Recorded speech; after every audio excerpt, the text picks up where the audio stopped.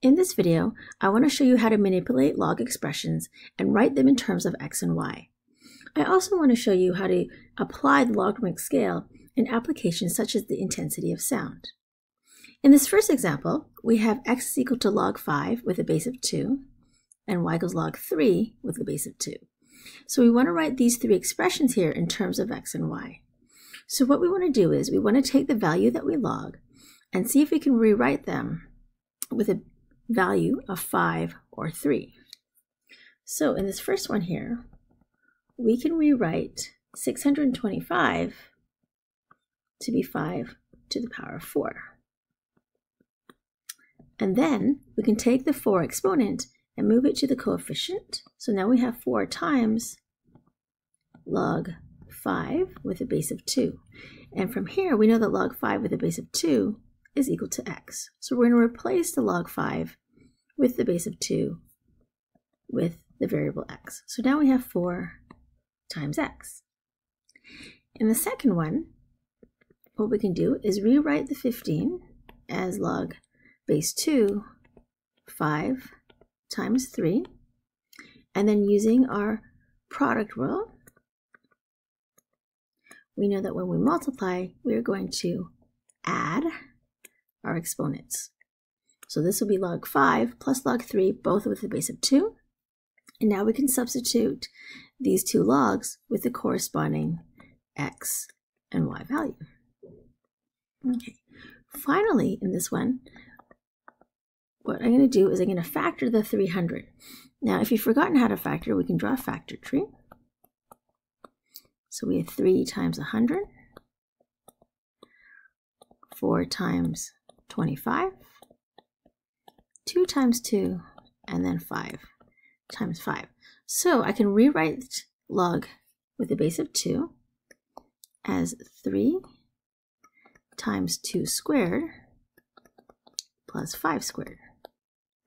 And then using my product rule, this will be log the base of 2. So 3 plus log base of 2, 2 squared, plus log base of 2, 5 squared. So we can see this is already y, so substitute that. And here we have 2, and remember our helpful rule, since the base and the value that we log are both 2, this has to be the exponent, which is 2.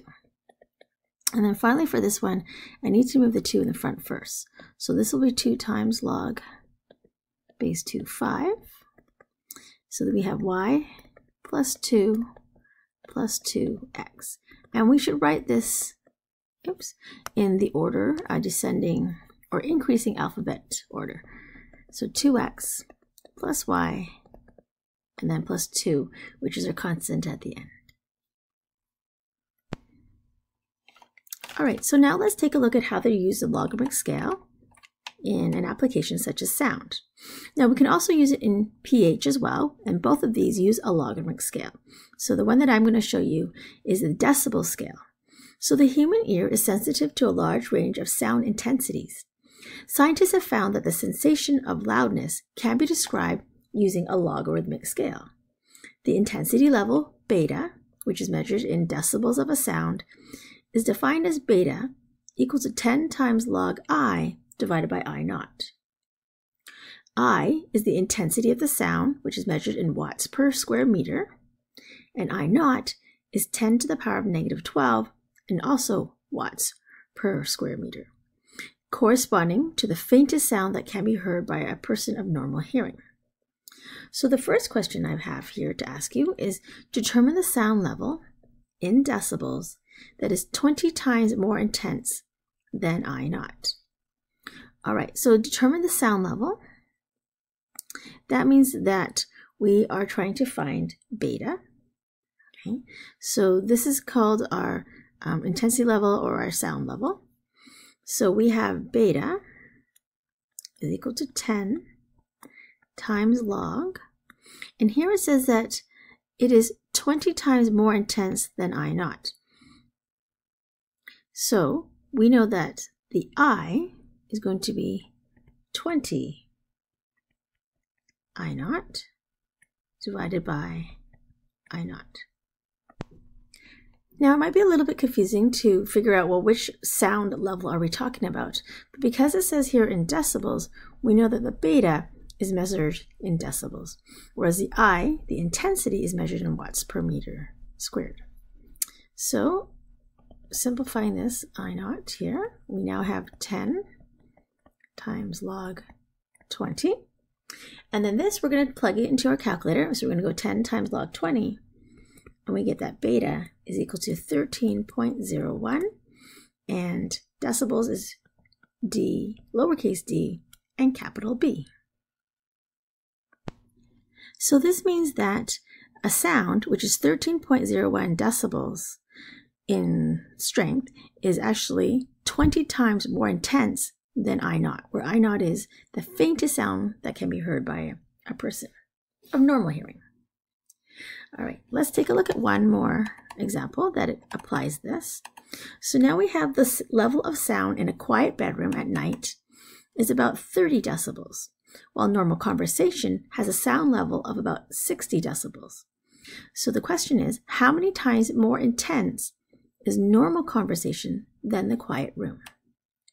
All right, so we're going to set up each of these expressions with our formula. So we have 30 is equal to 10 times log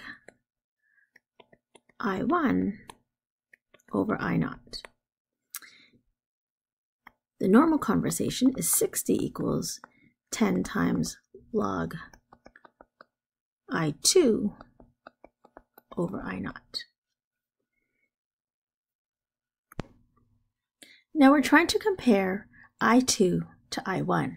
Now remember that when we want to compare how many times more intense something is, we divide. Now remember that when we divide, we are actually going to be subtracting our exponents. So we're going to actually subtract the two logs. Since the second one is bigger, we're going to take 60 minus 30, and I'll put that on the left side. So 60 minus 30 is the same thing as 10 log I2 over I naught minus 10 log I1 over I naught, or divided by. So when we subtract, that means that we are actually dividing the values that we log. So on my left, I get 30 equal to 10, which I'm going to factor out. So I have log I2 divided by I naught minus log I1 divided by I naught. So I'm going to be subtracting my logs, therefore I am dividing my values. So I'm going to divide both sides by 10 as well. So I get 3 is equal to log I2 over I naught divided by I1 over I naught. So we have 3 equals log, and this is going to be I2 over I naught, and then times I naught divided by I1. So the I naughts cancel off. So we have 3 is equal to log I2 divided by I naught. Now we actually want to know what this expression is, because that tells us how many times I2 is more than I naught. So to do that, we're going to rewrite this expression in exponential form. Remember, it has a base of 10. So therefore, I2 divided by I naught is equal to 10 to the power 3, which means that it's going to be 1,000 times greater or more intense that normal conversation is than a quiet bedroom.